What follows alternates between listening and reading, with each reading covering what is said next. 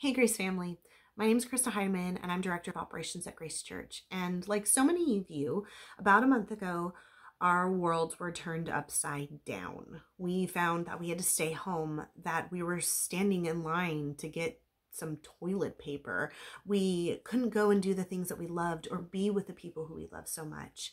And I personally found, especially in the beginning, that I was really hurried and unsure and worried and fearful about what the future was to hold for myself and my son. And I was trying to figure out how to work full-time from home, be Liam's mom, be his teacher, be a daughter, and still through all of that and so much more, trying to figure out how to take care of myself. How did I take care of myself spiritually, especially? And I was becoming really weighed down and really lost and fearful of what was to come. And I was reminded of Psalm 71:1, which says, "The Lord is my light and my salvation. Whom shall I fear? The Lord is my stronghold of my life. Of whom shall I be afraid? No one, nothing."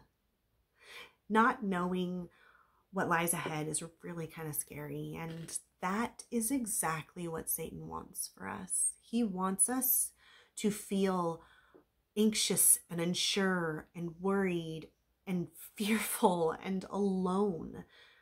But if we remember to stop, if we remember to be still and know that He is God, if we remember to listen to God, if we remember to talk to Him and turn to Him in times of worries and doubts and give them to Him and lean them on His shoulders, we will then feel the weight of this world and all of our worries and our doubts being lifted off of us and onto Him.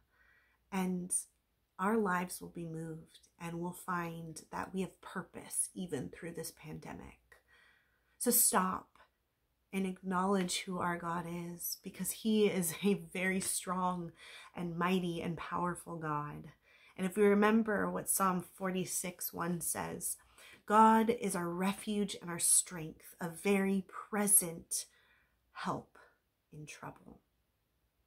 Remember this as you stop, be still, and know that God is always with you.